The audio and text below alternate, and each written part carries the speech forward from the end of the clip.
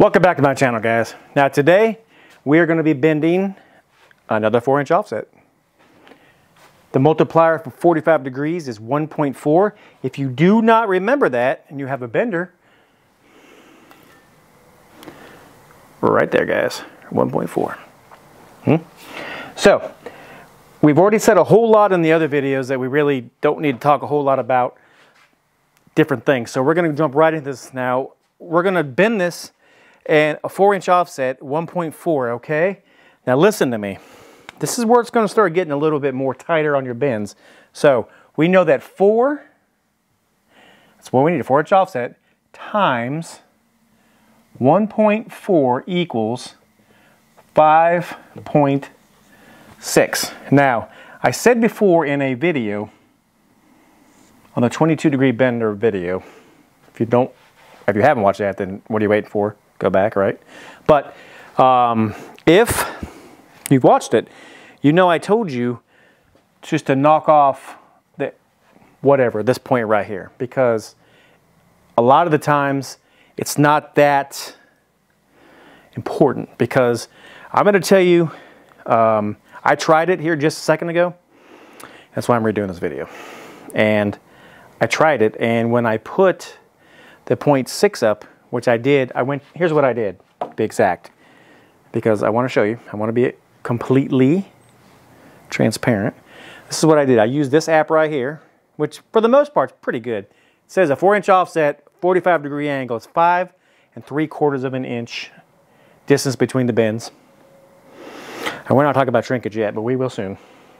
And I bent it, and here's what it looked like. This is the 5 3/4, guys. It towered above the other one over an inch. So, I always hit that tripod. So I wanted to make damn sure that I was telling you guys right on the 10 because, or the 22.5, because I thought, you know, I always disregard it. I never have an issue. So I rebent it. So you see there's 2 bends in this. Looks like one of them Viking ships. Hing de ving de virgen.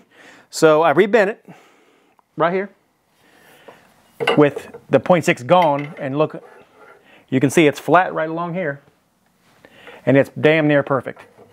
So if somebody tells you, oh, you've got to put the 3/4 in there, well, I'm here to tell you, bro, that ain't the way it needs to go.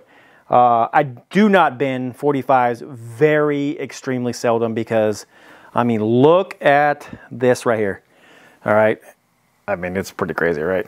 Now we will talk more about the next bend, but I want to show you guys that this is it right here. If you want me to bend this, by golly, I will. I will show you guys right now. But you see the difference? It's flat, and you can see I'm not fudging it. I mean, it's flat, and it's the same height as that over there. So now what? So let's look at the difference, guys, between this one and the 30-degree, okay? Because I think you're going to see, I can't hold all these pipes up here, but I can hold these pipes up here, right? So you can see, hopefully I can hold this up here. It's getting, like I said, tight. So we're going to put all the front ends together. All right. And there you go. Actually, let me do it like this, because this would make more sense. Do you see what's going on here, guys? I can't really hold that one up there. But do you see how it's getting closer and closer? Okay, I don't think I need to rebend this one here for you. But this is what I'm talking about. Do you see? Now, of course, it's not level, but anyway, do you see the difference, how much real estate you're losing? Well, if you don't, wait until I bend the 60, because that one's coming up next, and you don't want to miss that one. All right, guys, if you want to see a rolling offset video, by all means, check out the video coming up. You guys can go right to that video after this video is done. I'll see you in there. If you want to see what happens next, like and subscribe. God bless. And we'll see you on the next one. Have a great day.